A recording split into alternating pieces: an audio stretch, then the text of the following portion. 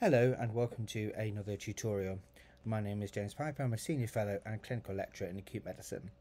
This tutorial is on acute headaches.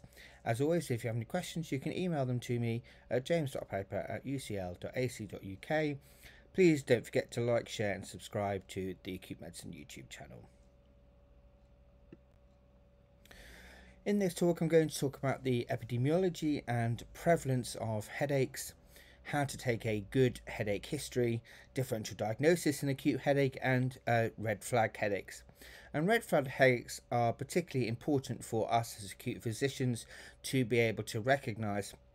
Headache is a very common presentation to general practice, to the emergency department, for us in acute medicine, and so we see the vast majority of headaches that come in through the front door. So it is important, therefore, that we know how to differentiate those that are less serious and those that we can discharge and those that need further investigation.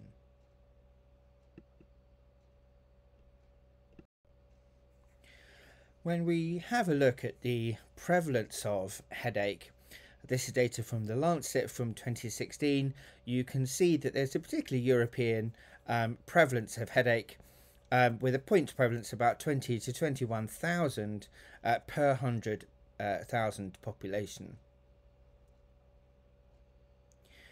When we think about the different categories of headache, they mostly fall into primary tension type headache, and that accounts for about 40% of headache presentations.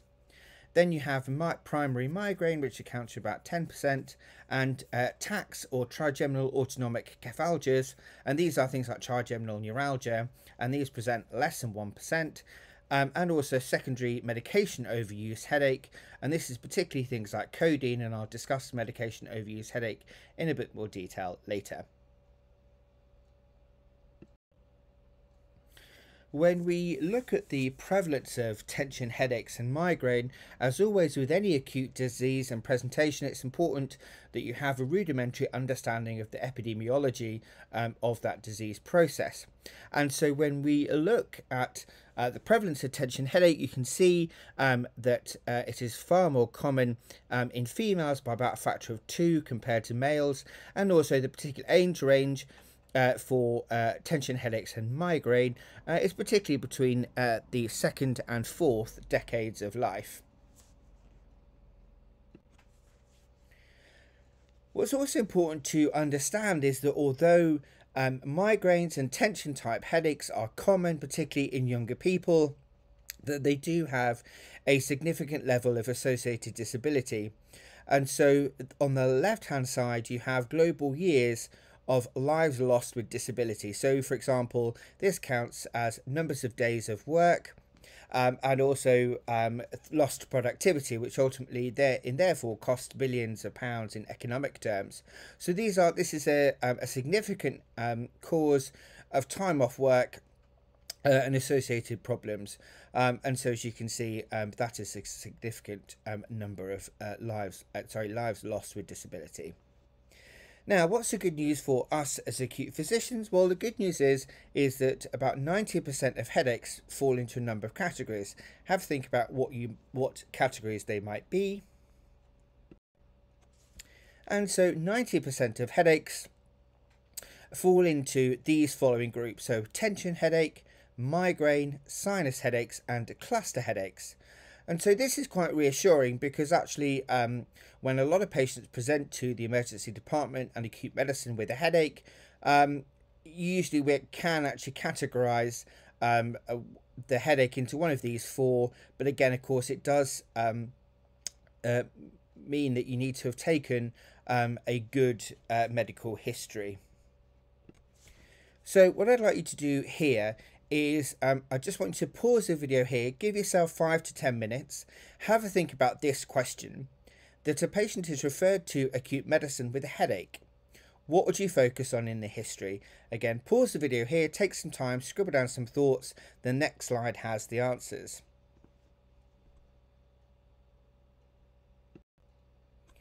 It's important to take specific details when you are taking a headache history. And these are some of the things that you might want to think about when taking a history. So, for example, the age at onset, the presence or absence of aura and prodrome, the frequency, intensity, and duration of the attack, number of headaches days per month, and again, this can be helpful to, particularly in chronic headache, asking the patient to document a headache diary. The number of headache days per month, and again, this is quite important in the diagnosis of cluster headache. The time and mode of onset, the quality, site, and radiation of the pain, associated symptoms and abnormalities, family history of migraine, precipitating and relieving factors, and exacerbation or relief with change in position. And this is particularly important if you are concerned about headache causing raised intracranial pressure. And finally, the effect of activity on pain. So that's the first half of the list. The second half of the list include things like response to previous treatments, a review of current medications such as anticoagulants if you are concerned about the risk of intracerebral hemorrhage or subdural hematoma causing pressure and mass effect, non-prescribed medications, so herbal remedies that may cause headache, any recent change in vision. Again, this can be quite important for things like optic neuritis in multiple sclerosis, pituitary macroadenoma, and space-occupying lesions. Association with recent trauma, changes in sleep, exercise, weight or diet, general health, change in work or lifestyle, change in method of contraception, association with environmental factors, and finally effects of menstrual cycle and exogenous hormones. Now we've taken history, of course, we want to clinically assess our patients.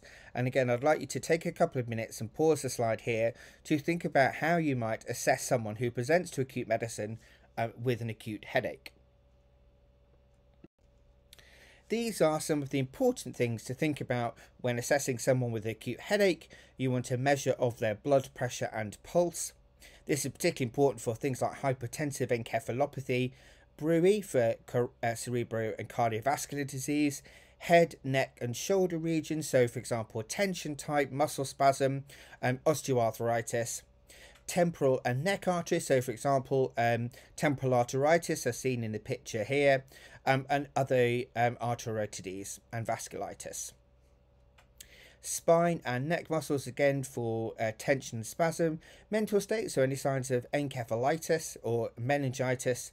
Cranial nerves, fundoscopy or otoscopy in case this is a non-headache cause, such as dental problems, mouth ulcers, ENT problems and so on, and of course their gait for any signs of cerebellar disease.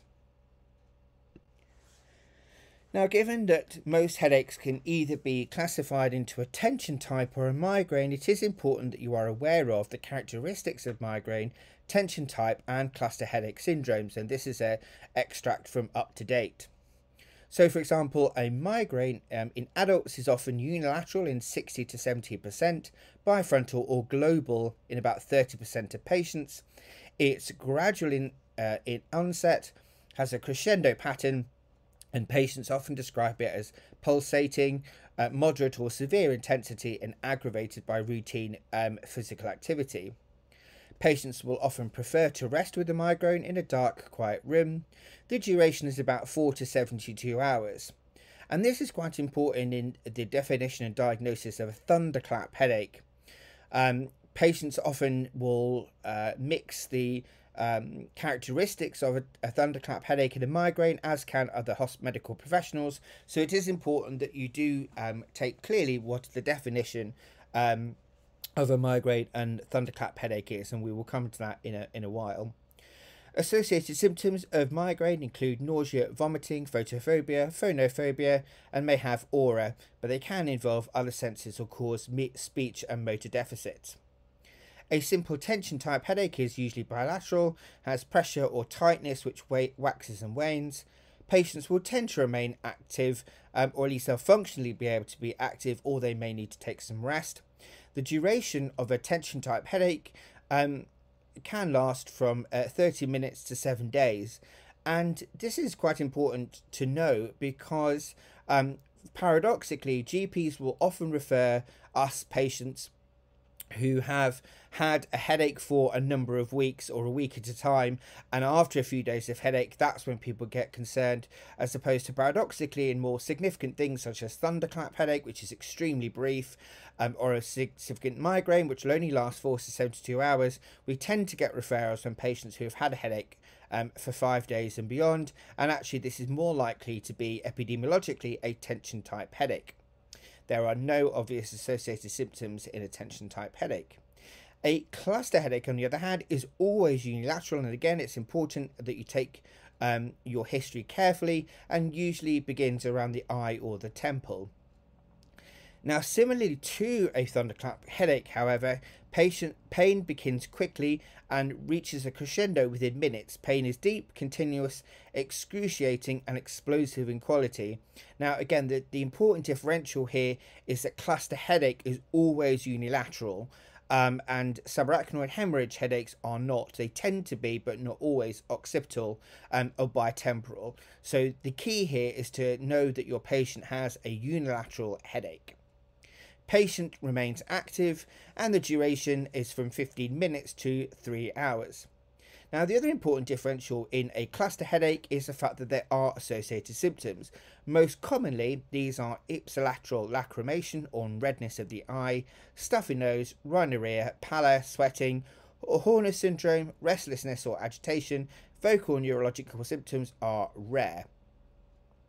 So it's also important to be aware of migraine triggers, and these include things like stress, menstruation, visual stimulus, temperature changes, nitrates, fasting wine, sleep disturbances, and aspartame, which is used as an artificial sweetener. Tension type headaches may also have pericranial tenderness. So bearing in mind how common headache is, it's important for us as acute physicians to at least identify those headaches which are likely to be low risk. Low risk headaches include patients who are aged less than 50 years old, features typical of a primary headache, which we have discussed, a history of a similar migraine, no neurological features, no concerning change in usual headache pattern, no high risk comorbid conditions, and no new or concerning findings on history or examination. I'm going to give you here what's known as a migraine screening tool, or PIN, and this has a sensitivity of about 84% if 2 out of the 3 are identified. And the 3 questions are, so P for photophobia, did light bother you a lot more than when you do not have headaches? I, incapacity, did your headaches limit your ability to work, study, activity for at least 1 day? And N, nausea, did you feel nauseated? And as I said, the sensitivity of this is about 84% for migraine if 2 out of the 3 are positive. Now, your next activity is to think about what are the features of a dangerous or red flag headache, and some of those I've already touched on. Again, pause the video here, take some time to think about what features of a headache would concern you. So these are some of the features of red flag headaches, and these include systemic symptoms including fever.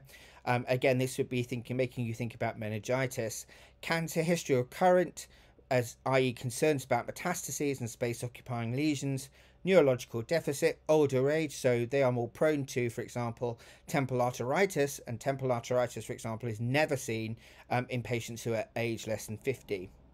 A pattern change or recent onset of a new headache, positional headache, precipitated by sneezing, coughing, or exercise, the feature and presence of papilledema, a progressive headache or atypical presentations, pregnancy or purpurium with the risk to central venous sinus thrombosis, painful eye with autonomic features such as an optic neuritis, post-trauma immune pathology such as HIV, and analgesia overuse or a new drug at headache onset.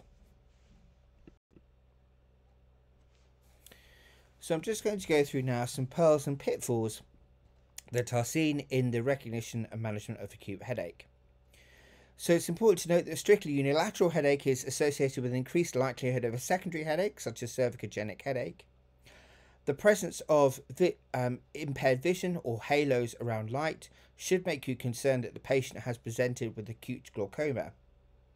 The presence of visual field defects should prompt you to think about an optic pathway lesion, such as a pituitary mass. Sudden severe unilateral vision loss should make you concerned for optic neuritis and is an ophthalmic emergency. The blurring of vision on forward bending of the head, double vision, and loss of coordination should make you concerned about a raised intracranial pressure. Obese women of childbearing age often tend to be idiopathic intracranial hypertension. Symptoms and signs such as nausea, vomiting, neurological deficits, papilledema, seizures, and changes in headache pattern should make you concerned about a space-occupying lesion. Conversely, the presence of intermittent headache, sweating, and tachycardia and persistent hypertension should make you think about one of my favourite words, pheochromocytoma. So, headache emergencies are ones that we suspect have a thunderclap headache.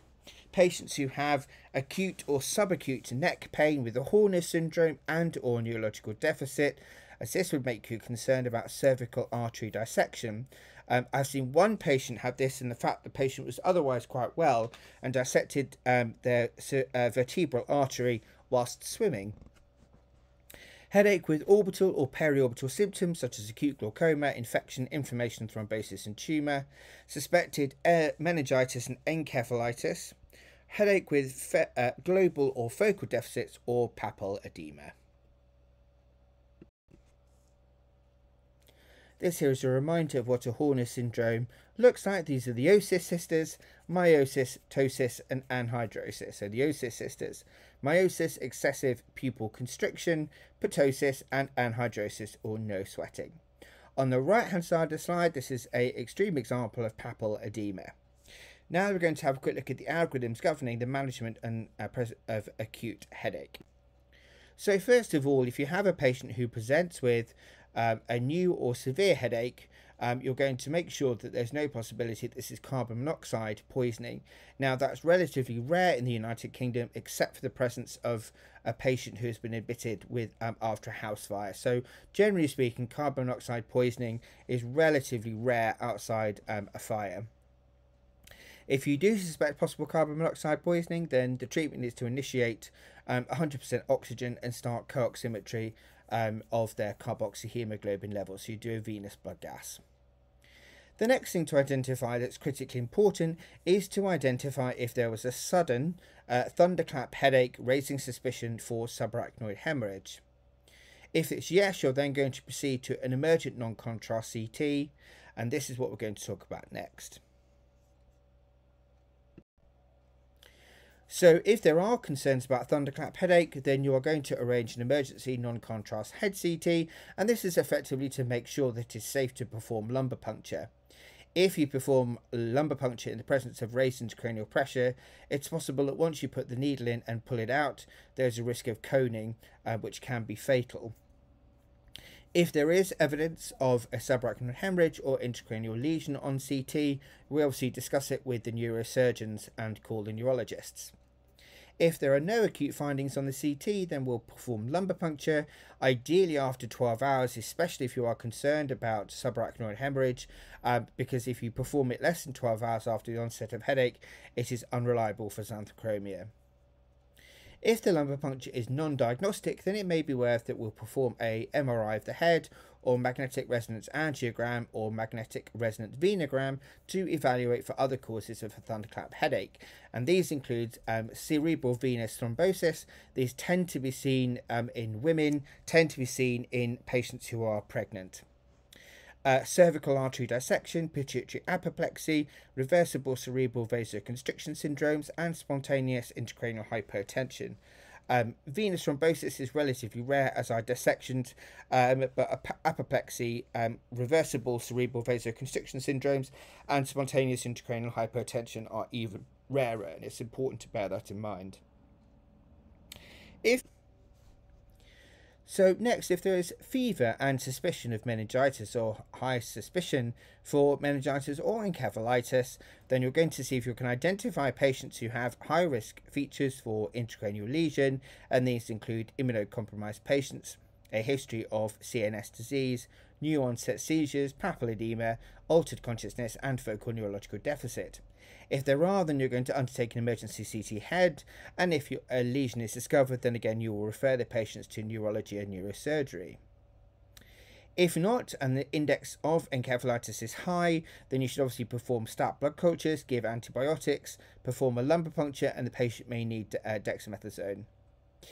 If the LP findings are benign, then it may be that further neuroimaging, such as an MRI head, is warranted. If the patient's LP is consistent with meningitis, then of course you would treat accordingly.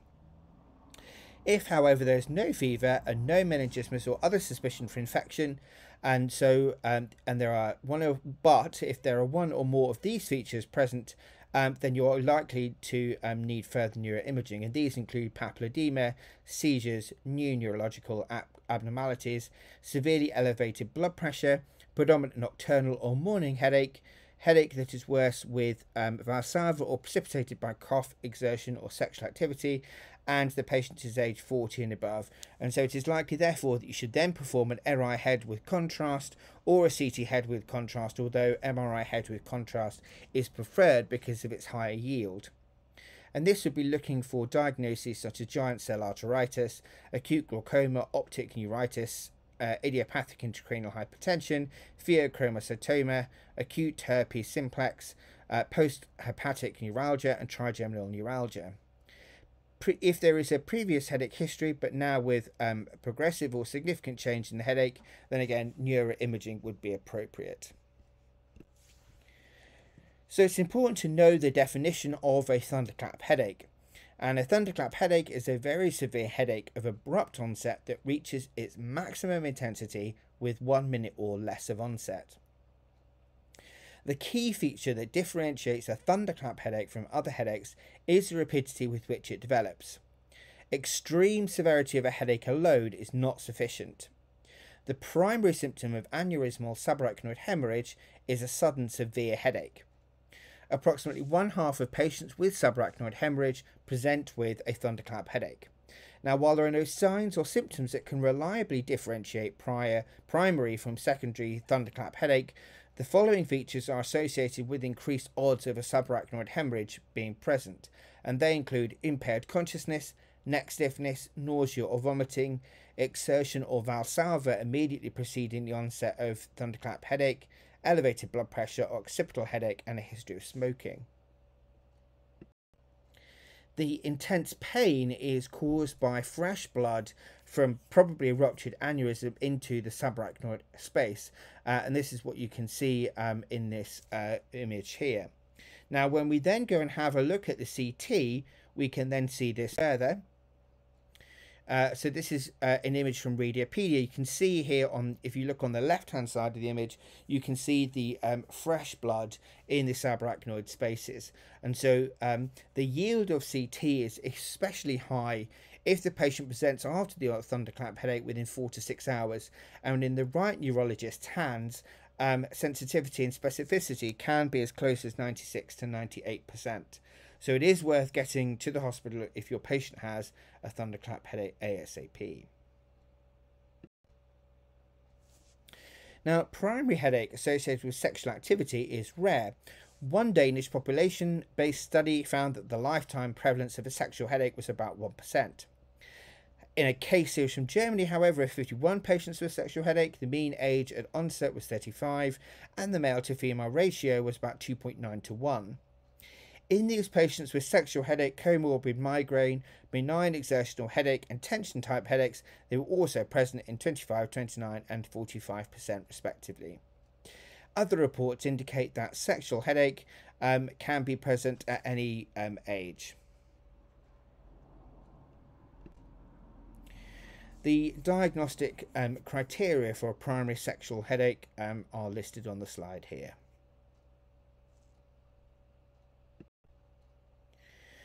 Medication overuse headache. Diagnostic criteria for medication overuse headache is a headache occurring on 15 or more days per month in a patient with a pre-existing headache disorder and regular overuse for more than 3 months, of one or more drugs that can be taken for acute and or symptomatic treatment of headache, in particularly codeine. In addition, for ergotamine, triptans and opioids in combination analgesics, intake must be 10 or more days per month to be considered overuse. For more simple analgesics such as non-steroidal anti-inflammatories, including aspirin and paracetamol, intake must be 15 days or more per month to be considered overuse. Now, just to start to summarise, it's important also to consider other pathology-associated headache. So be mindful of headaches that might be caused by a trauma or injury to the head or neck.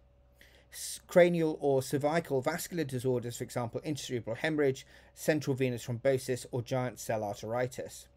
Non-vascular intracranial disorders, for example, idiopathic intracranial hypertension or space-occupying lesion. Exposure to or withdrawal from a substance such as carbon monoxide, cocaine, alcohol, or other medication. Infection, for example, cranial infections such as meningitis and encephalitis and cerebral abscess.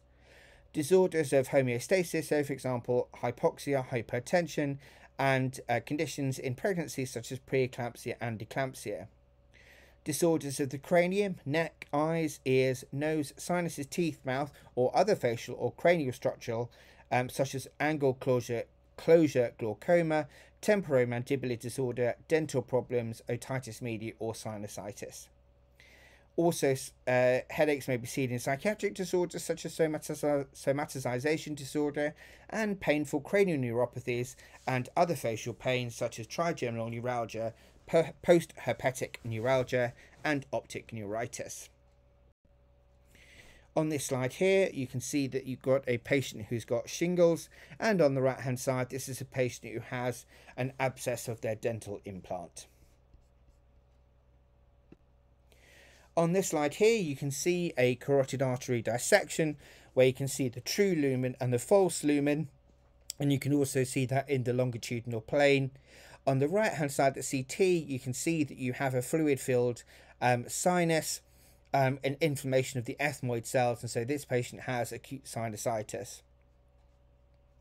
Now, how you manage acute headache does depend, of course, on the cause. So, for example, in a tension type headache, non-steroidals and aspirin should usually suffice to help treat the tension type headache. In the presence of migraine, triptans, simple analgesics and antiemetics are useful. In a space-occupying lesion, of course, then the treatment is dexamethasone, radiotherapy plus minus surgery. For subarachnoid hemorrhage, the treatment includes novodipine and coiling and other interventional radiology strategies. Medication overuse headache includes reduction of the medication and patient education.